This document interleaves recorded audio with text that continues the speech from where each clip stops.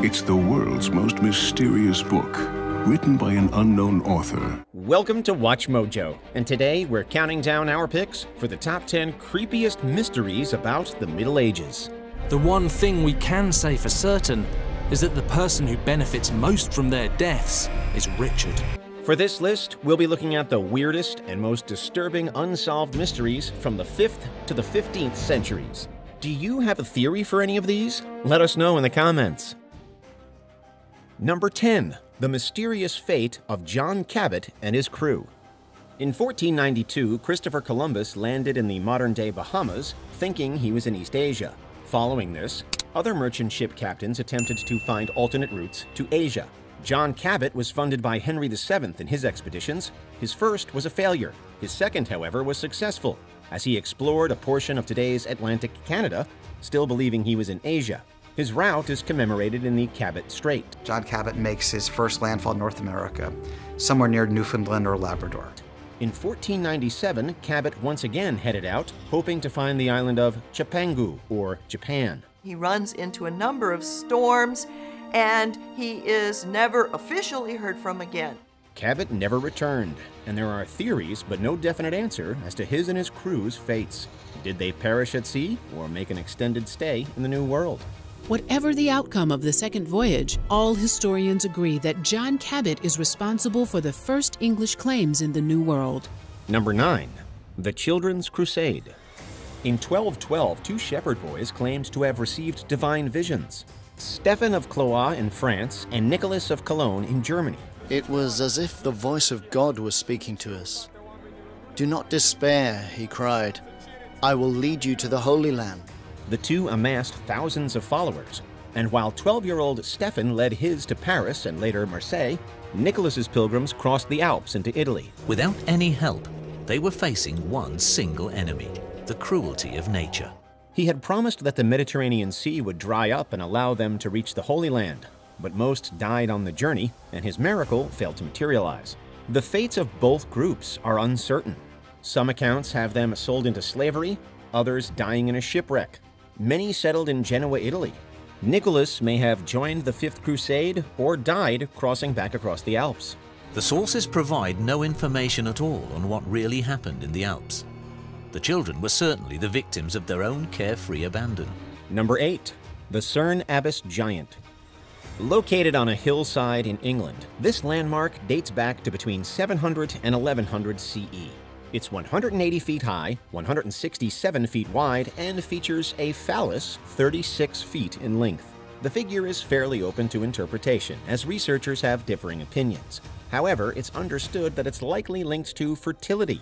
In the past, couples have trekked onto the hillside figure to test it out. The giant is very unique in his appearance, and I think people really enjoy that. Others have theorized that it represents Hercules, a Celtic god, or even a satirical caricature of Oliver Cromwell. In the 1930s, a local bishop attempted to have the figure's manhood covered up, without success. He still does have an air of mystery. We haven't sorted it out completely. Number 7. The secret recipe for Greek fire. The name Greek fire primarily refers to the substance used by the Byzantine Greeks in the 7th century CE. Credited to Callinicus of Heliopolis, it was used in naval battles as it continued to burn even on water. A mysterious substance that, when ignited, burns bright and hot. Greek fire. The lengthy duration of the Byzantine Empire has been linked in part to the use of this incendiary weapon, and the empire guarded the recipe so diligently that it remains a mystery. What ancient technology spewed this deadly incendiary mixture is not known, only that it was called Greek fire.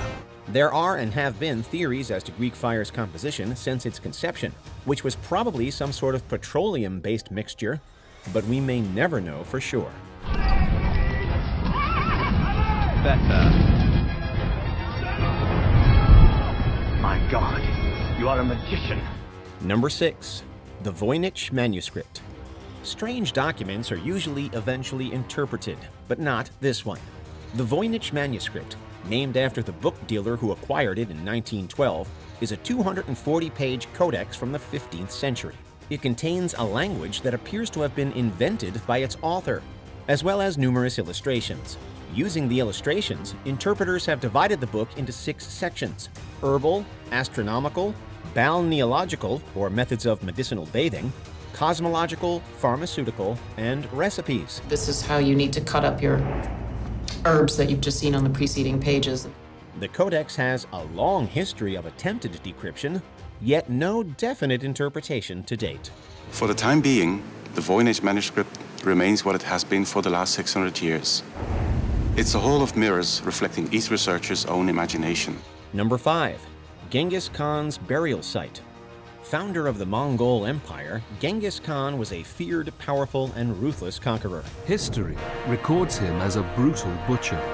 Though he was exceptionally successful in his military campaigns, it was at the cost of countless lives, as he and his army eradicated peoples and cultures for territorial gain. Such a man must have a formidable tomb, right? Well, Genghis Khan asked to be buried in secret, and his wishes were honored. His body was probably repatriated to his birthplace, with many precautions taken to conceal his burial place. It is said that his soldiers took his body to an undisclosed location, killing anyone who crossed their path in order to maintain secrecy.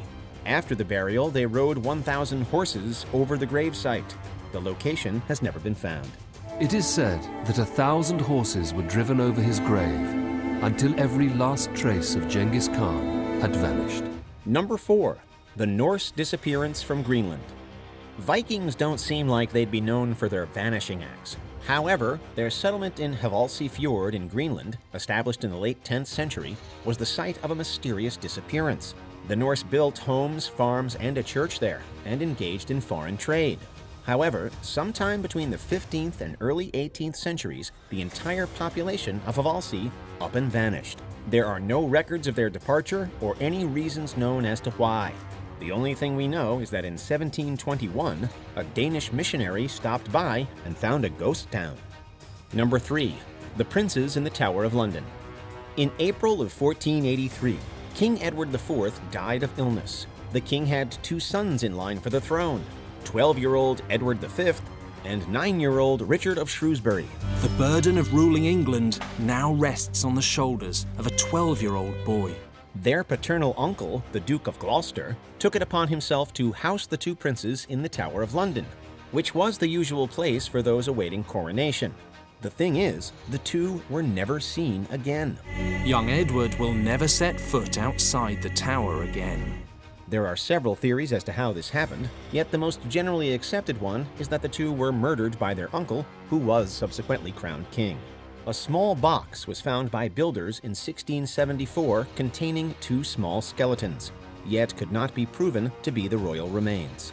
There's no reliable record of their death. No bodies are found, and no one is put on trial. Number 2. The Dancing Plague. Some medieval mysteries are just plain bizarre. In 1518, in the French city of Strasbourg, a woman named Frau Trophia walked out into the street and began to dance. Things got even stranger when the manic dancing began to spread. Within a week, another 34 people were dancing. Others began to join her performance, and weeks later, between 50 and 400 people were dead from the dancing plague. Doctors had to intervene to put people in hospital. One report from the time claims 15 were dancing themselves to death every day. Theories in the Middle Ages were abundant, such as hot blood or demonic possession. More modern theories include food poisoning or mass hysteria. The cause, however, will likely remain a mystery forever. Before we continue, be sure to subscribe to our channel and ring the bell to get notified about our latest videos. You have the option to be notified for occasional videos or all of them. If you're on your phone, make sure you go into Settings and switch on your notifications.